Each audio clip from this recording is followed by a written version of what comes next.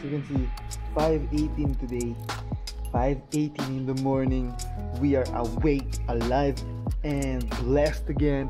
Lord, thank you for another day, another life, another air, and another journey. Samahan niyo po kami lahat. Today, pupunta tayo at gagawin natin yung mga bagay na usual na ginagawa ko kapag may free time ako. At syempre, gusto ko ipakita dito ngayon sa athlete's profile with the supplement hub himself, Sir JP App. Kasama natin siya ngayon at in-invite niya ako.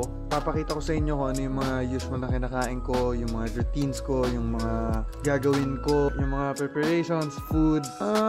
Basically, makikita nyo naman lahat dito sa video yun. But for now, let's enjoy this morning. Let's enjoy this beautiful view. Napakalupit. Once again, God bless us all. Good morning. I love you all. Good morning! Yan, dito natin ilalagay yung mga pagkain namin sa buong araw. And ano to ma? Ito yung cream dory. Chicken breast. Meron tayong chicken breast with egg para lumambot siya. Meron din tayong salmon. Meron din tayong cream dory. Meron tayong atay. Saka gulay. Asparagus. Prepare lang to nila mama. Lalagay lang dyan. Ito yung sa akin. Yung 3 meals ko. Yung 3 meals ni Peter. Dito rin. Maliligo na tayo. Ayan. Love na love kami ng mama namin. Once ma-prepare yan, papakita ko na sa inyo ngayon mga gears natin at yung mga bikes natin. Okay? Let's go. And there you go. Ito yung trail boots. Actually, iba siya. May racing, may touring, may enduro, may motocross, may trial, and much more. But ako nandito ako ngayon, nasa enduro. Yung trial, sobrang hirap niyan. Yan, ito yung helmet namin. Hindi ko napapakita yung loob, pero makikita nyo naman mamaya. Water bag, vest, knee pads, elbow support, at kung ano-ano pa. Lutos tayo. Ito yung garden ng nanay ko. Meron siyang green thumb. Ito naman yung mga bike natin. Ito yung ramp na pinagawa ko. Yan yung kicker. Meron tayong DJ bike na fully set up. So, hindi natin to dadalhin today kasi nga mag-focus muna tayo sa dirt bike at maglalaro tayo ng dumi. So, ito naman yung mountain bike ko na Giant Talon 3. Ito yung fat bike and another DJ bike. Ito na yung final product natin. Ayan, naka-equal na rin yan, naka-timbang na rin yan. Kailangan natin yung rice sa trail sa pagmumotor kasi carbs, kailangan natin ng energy. So yun nga, basically yun yung mga kinakain ko every morning. Pinaka-importante kasi yung breakfast. So yung fasting mo nung natulog ka, yun yung tinatawag na fasting. So pag binrake mo yun yung magsiset nung mood nung araw mo eh. Pagkagising mo, for example, kumain ka ng piatos, syempre iba yung mangyayari sa iyo. Mga tips ko sa mga gusto talaga magpaganda ng katawan, sa mga gusto magka-abs, consistency nung kung ano yung kinakain mo na malinis at kung ano yung workout mo at kung ano yung mga gusto mong ma-achieve. Yun yung ima-mindset mo lagi na pagising mo pa lang, yun na yung gagawin mo agad. Kumain kayo ng mas malinis. Yung abs hindi yun nakukuha sa gym. Nakukuha yun sa pagkain. Pag kumain ka ng mga magagandang pagkain, you are what you eat. So, kung kumain ka ng pangit yung katawan mo. Pag kumain ka ng maganda yung katawan mo.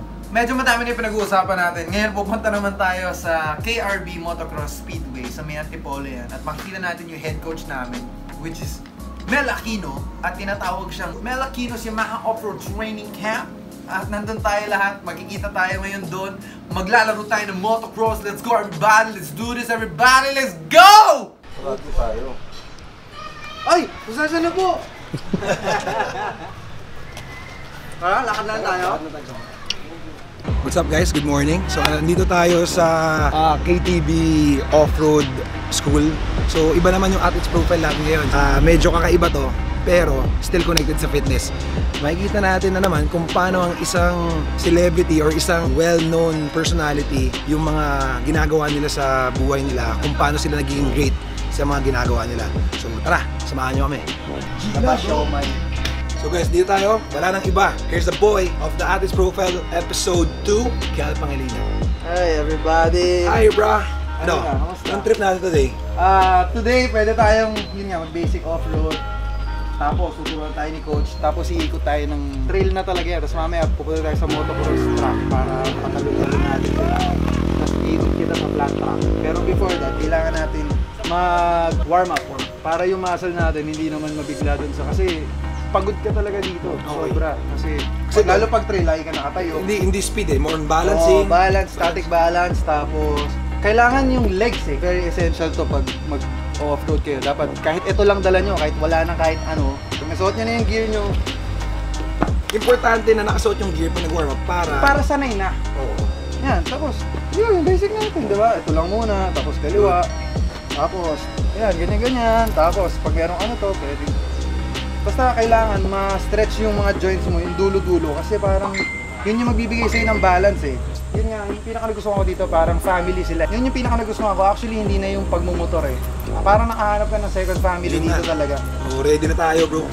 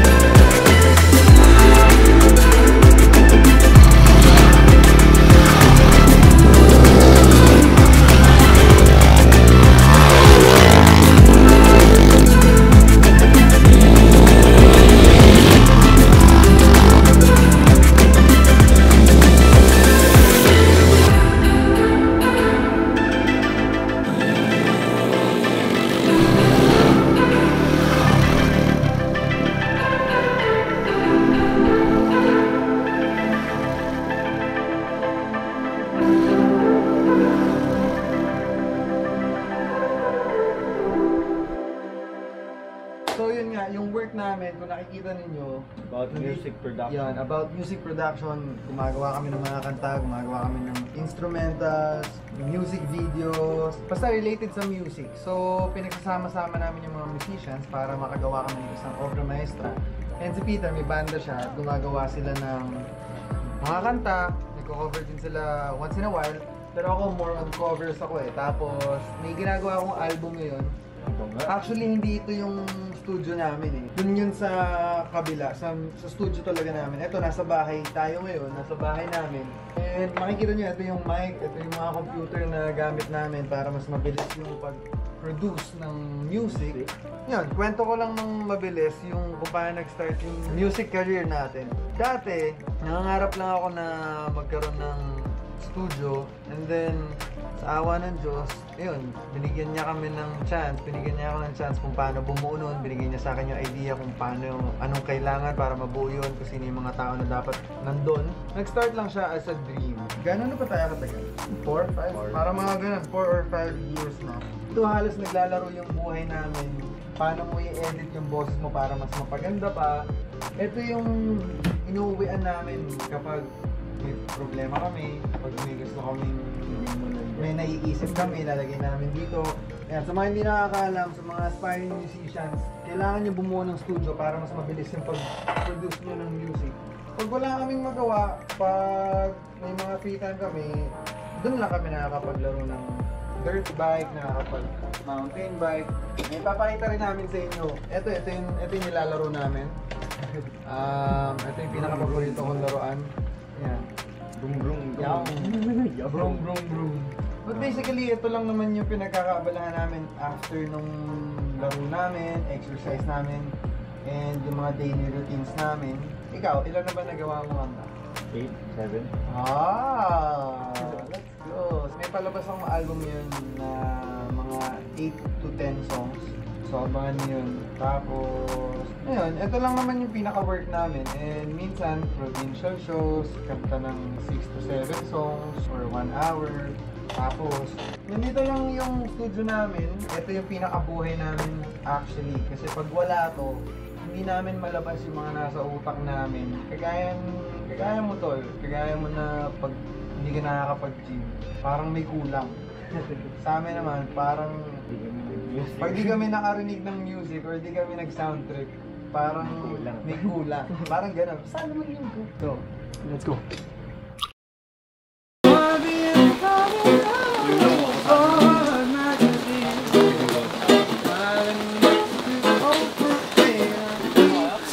Serious na, agad na.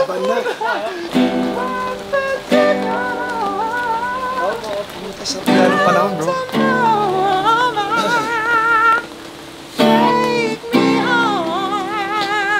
Lupit.